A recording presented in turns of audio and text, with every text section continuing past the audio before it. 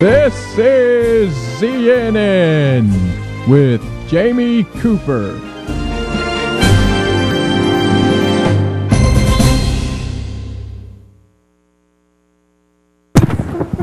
Now I'm on. Hey, it's hard to do this program. I'm under a lot of pressure in here each and every morning. But hey, I'm Jamie Cooper. Thank y'all for getting up. This is a live edition of ZNN, sponsored by the News-Courier, at least this first part is, so let's get it cranking right now. Grand jury to get case of dad with gun at Athens High School. Limestone County grand jury would decide this fall whether to formally charge an Athens man who brought a loaded shotgun to Athens High School after his son was suspended. The 51-year-old is charged with making a terrorist threat. He's waived his right to preliminary hearing, which had been set today before Limestone District Judge Jerry Batts. The preliminary hearing would have been a chance for Smoke's defense attorney, Gary Clem of Athens, to determine what evidence the District Attorney's Office has against his client, said District Attorney Christy Valls.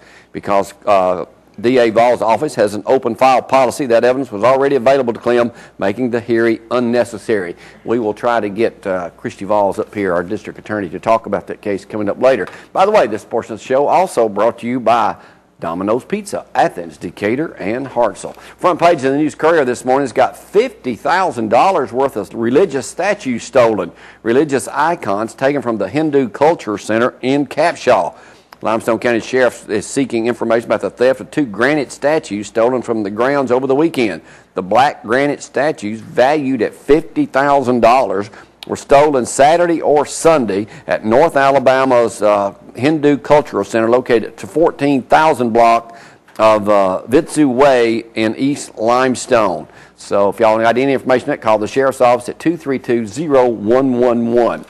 We were unable to make it yesterday, but I appreciate Candy Jones inviting us out that way, but we just could not get there. But Camp Hope, there's some pictures. This is Laura and Terry right here with Alcie Wise to a magic show presented by the Limestone Technical Enrichment High School students at Camp Hope. Camp Hope gives children the support they need after experiencing the loss of a loved one. They've been doing this for several years now. 54 campers took part in the day event. The camp also marked the second year for Camp Hope Teen for Children 12 to 15.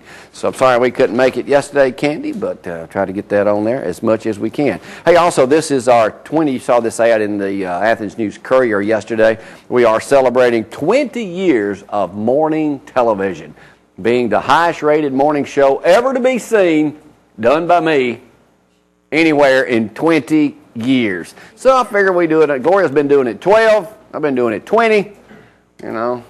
So basically, I want to thank all my buddies like Ray Stillman and everybody else over in the Huntsville area for helping us do that.